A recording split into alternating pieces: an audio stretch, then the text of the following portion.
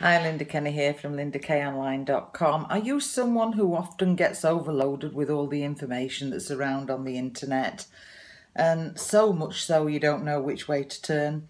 Well, if you're someone that does struggle with that, then stay with me because I've got some tips to share with you that will help you with that.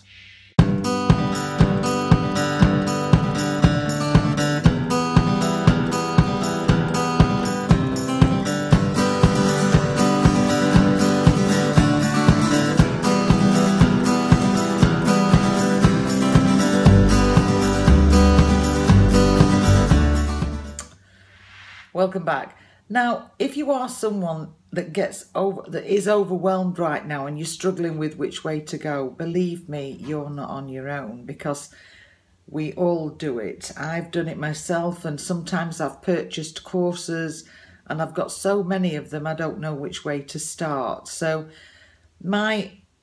first of all, the first tip I can give you is, when you're using a social media platform, then concentrate on one that is your favourite, rather than hopping around and trying to master all of them at the same time.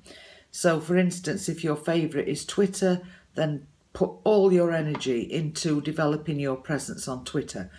If it's Facebook, then concentrate on Facebook, and don't think about moving anywhere else until you've actually mastered what you're doing on there. What you need is a platform where you can actually build your brand and build your presence. And so that is the first tip that I want to share with you, actually choosing one platform and actually mastering it.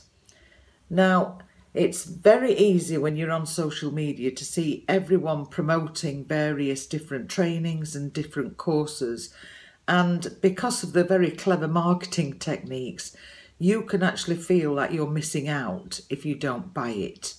And you've got to actually be much more disciplined. It's hard, I know, because I've done it myself. I've got things that I've bought that I've never even looked at. So you have to be strict with yourself. Purchase something that will benefit you and benefit your business, and don't do anything else until you've mastered it, till you really have absorbed the training that you've bought and implemented took some action on that course. When you've actually mastered it and you've taken action and it's actually working for you, then think about buying something else. Now, there may be people watching this that would disagree with me, but I certainly have found that you can be overwhelmed by there's so many things out there, and as I say, the very clever marketing techniques can make you feel like you're missing out and you have to have it. You have to have it because everybody else has got it. Well, that is not the case. I have found out to my detriment that that is not the case. And I'm encouraging you to just purchase one thing at a time, master it, take action on it, and then think about anything else that you need in your arsenal that's going to actually help you grow your business and grow you. So they're just two quick tips for you today that will help you. And please remember, you are not on your own when it comes to feeling overwhelmed with information. We've all been there, and what you have to do is just practice some real good self-discipline, and don't be persuaded to buy absolutely everything that you see.